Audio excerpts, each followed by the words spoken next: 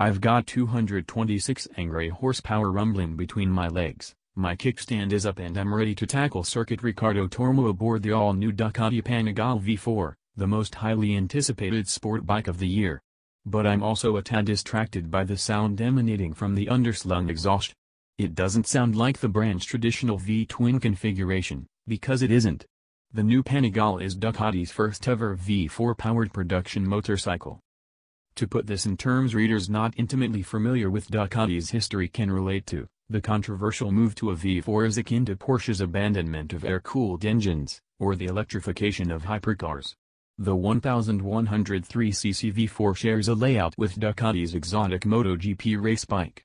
Unlike the more conventional 180-degree crankshaft found on V4-powered bikes such as the Aprilia or SV4, the Ducati employs a 70-degree crank pin offset and a twin-pulse firing pattern that makes it run like two back-to-back V-twins, firing with a 1-2 pulse along one bank, a brief pause, then another 3-4 pulse.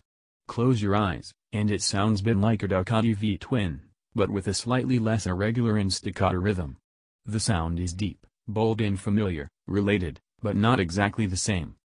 To be fair, there have been V4 Ducatis, but they weren't production models. The limited production Dismo CDCRR, which was essentially a road-legal spin-off of the 2007 season MotoGP bike, and the 1960s-era Polo prototype, an ill-fated would-be Harley killer, of which only 2 were built.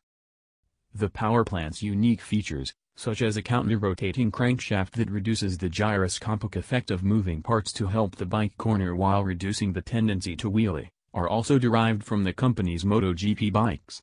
All in all, the new V4 produces 214 horsepower, or a stunning 226 horsepower with the optional Akrapovic race exhaust, and 91.5 pounds-to-foot of torque at the crank.